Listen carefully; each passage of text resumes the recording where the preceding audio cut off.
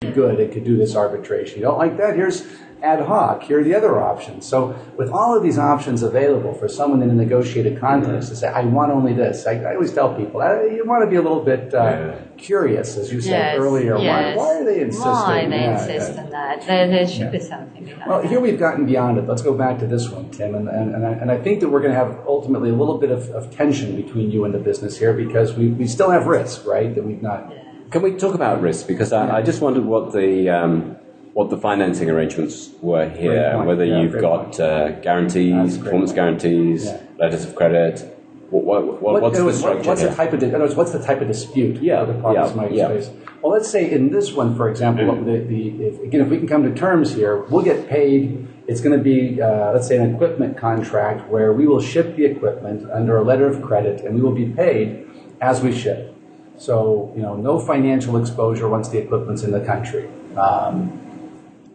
Well, you may get claims coming back against you for... But we might get, the equipment might have problems. There might be a performance bond or a warranty bond under, a bank guarantee or letter of credit that remains open to satisfy our warranty obligations, let's say, under this contract. Or they might not. But we would be...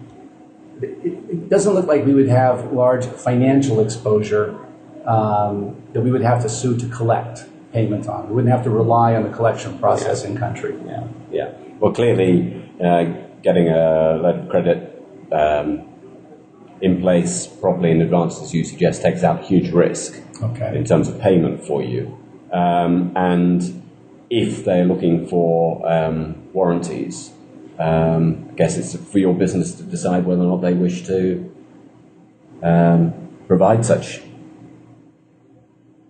If they want the contract badly enough, they may be prepared to do it. You look at the contract as a package, right? Maybe even in return for getting having disputes resolved there, you might get something else by way of a concession elsewhere.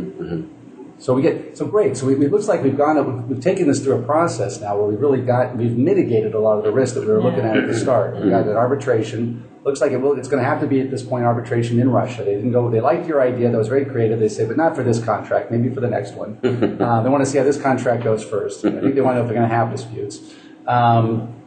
And they've agreed to mediation. They thought that the education that we got was brilliant. They said, we like this. It sounds like a very good way to resolve disputes. So the scenario in which we would have a dispute is one here where, and we've also the payment terms, Tim, as you suggested, they like the business liked your recommendations. They thought letters of credit coverage was all fantastic, and so we brought the risk down to really disputes over the appointment of the arbitrators that may filter through the ICC or the whatever institution is looking at this and challenge to the award. Yeah, but we need to take local advice on that issue. And we have to take local advice. Yeah. And we've also had the great mitigator here in that hopefully we will never have to be in arbitration or beyond arbitration in the courts because mediation will help us avoid that. I've just got one last proposal to make to reduce the risk on this. I think that the contract should provide for institutional arbitration, and you should choose the institution that's going to be neutral, best suited to the parties, and you should provide that the institution will select the arbitrators.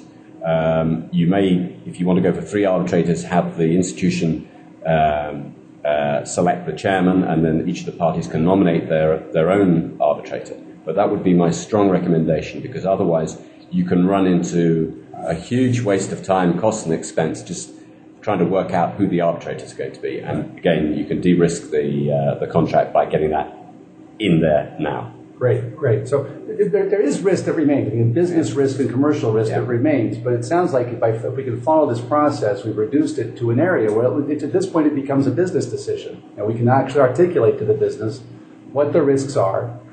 And we've got a mitigation step in here with mediation. And they can decide ultimately whether or not the contract at the end of the day is so attractive that they would want to accept it. Maybe you and I might have a view if we were in their shoes whether we would accept it. Gets got to the point where even a lawyer might want to do this. All right. Well, listen, thank you very much.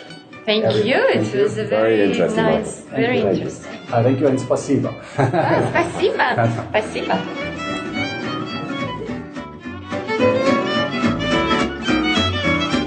You've been listening to International Dispute Negotiation.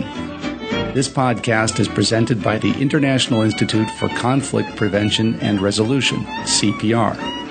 CPR is a membership-based nonprofit organization that promotes excellence and innovation in public and private dispute resolution, providing an international resource for the avoidance, management, and resolution of business disputes.